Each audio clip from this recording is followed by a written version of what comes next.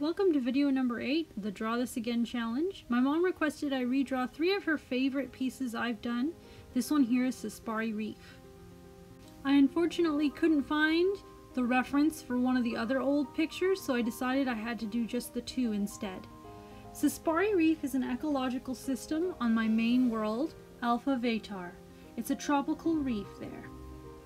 Every animal and plant in this artwork, the original and the redrawn version, is a species that I invented myself specifically for Cespari Bay ecosystem.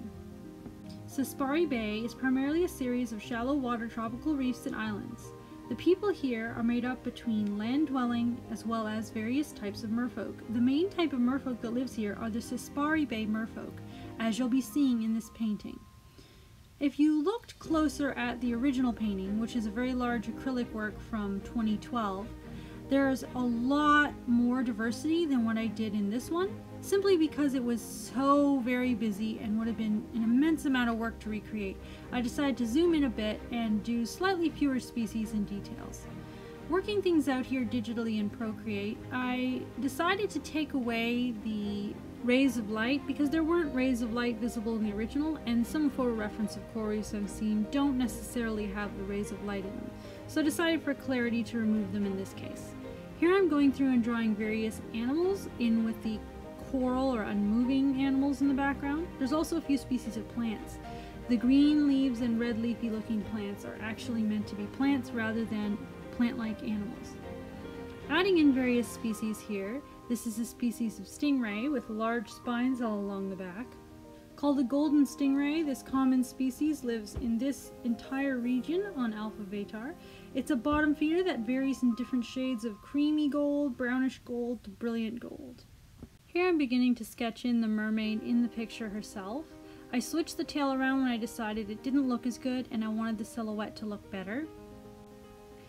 I was working out the basic shading, shadow, and shape as if sculpting, and here I duplicated and flipped around some of the spines on the arms and the back. These spines are very lionfish-like, with a central core of a venomous spine and a trailing, thin area of skin attached.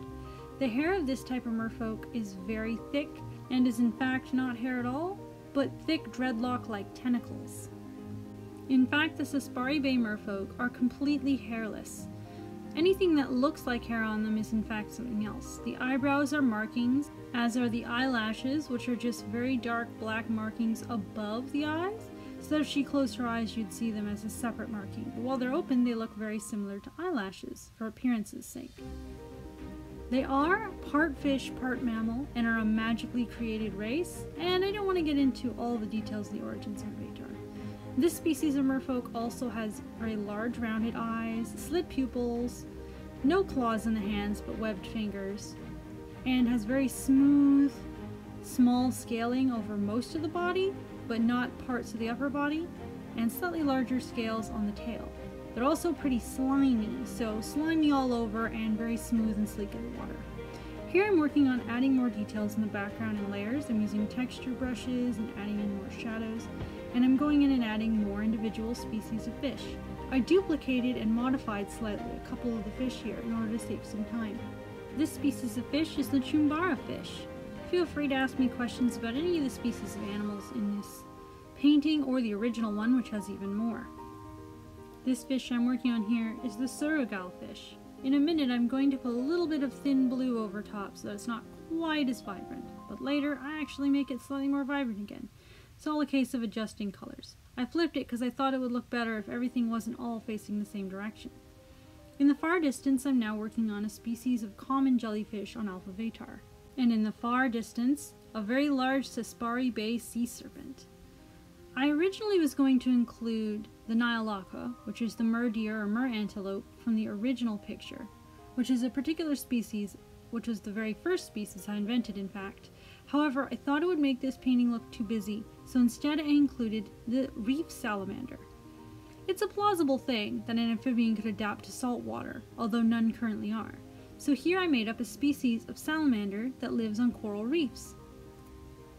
I'm fairly happy with this painting, but not completely so I think I might be trying the Draw This Again challenge again in about a year and make another YouTube video about it. I am, however, very proud and happy for the entire ecosystem of Cespari Bay that I worked on. From the plants and non-moving coral animals, various invertebrates, crinoids, fish, amphibians, reptiles, jellyfish, and everything else that's a part of the bay, including dragons, magical creatures, including merfolk. As I said, a whole ecosystem, which includes animals very similar to ones found on Earth, as well as ones that are completely fantastical. Here's the finished piece. I'm still happy with it, but I think it could be better. I came up with the Cespari ecosystem in 2012. Here I'm working on the next piece. This piece is the one I'm the most proud of the two I did for this video. The original piece is just called Tigress, and she's a barmaid at a magical bar on a fantasy world that I did in 2012. This was the best artwork I did in the year 2012, and it was actually far ahead of its time based on the other artwork I was capable of doing, and was the best thing I'd ever created digitally up to that point.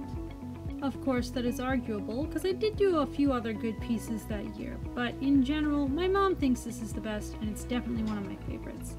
So I'm going to go with it being the best one, because this video is dedicated to her. As well as it's one of the pieces I still feel is worthy to sell artworks of to this day. For some of the bottles here, I saved time by duplicating and modifying them slightly, while others I completely painted originally. I'd done a bunch of different colors, and I stole colors from the original picture to use to help make this one more easily. I also did several lineups with guidelines during this piece in order to keep things more similar. I, however, did decide to make Tigress a little bit larger and the bottom of her foot slightly cut off. Originally, I drew her legs a little bit too short in the new drawn version, as well as I seemed to choose to make her slightly curvier than the original.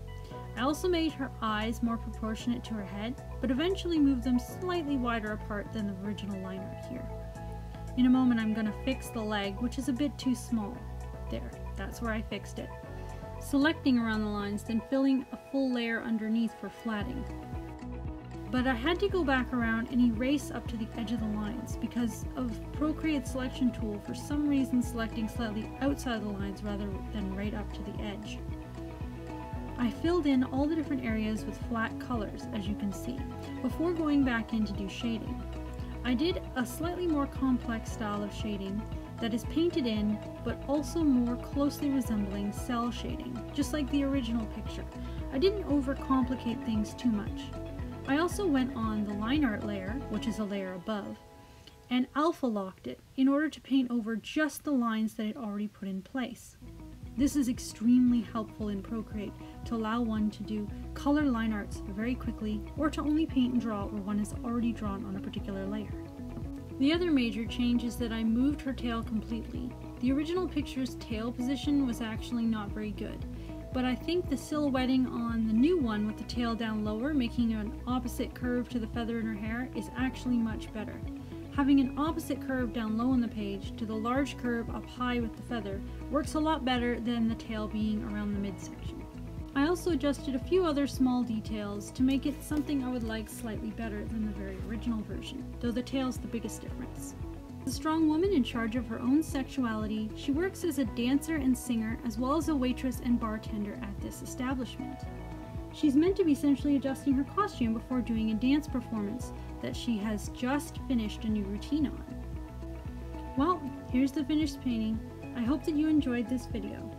There will be more in the future, and if I can ever find that other painting I was going to do a draw this again of, I think I will do that one as well. I hope that my mom also enjoyed this video, as this one was dedicated to her. Please look forward to more videos in the future. The next one coming up is going to be a tutorial for sure. New videos every Wednesday. So thank you very much for watching, and I hope you enjoyed. See you soon. Bye!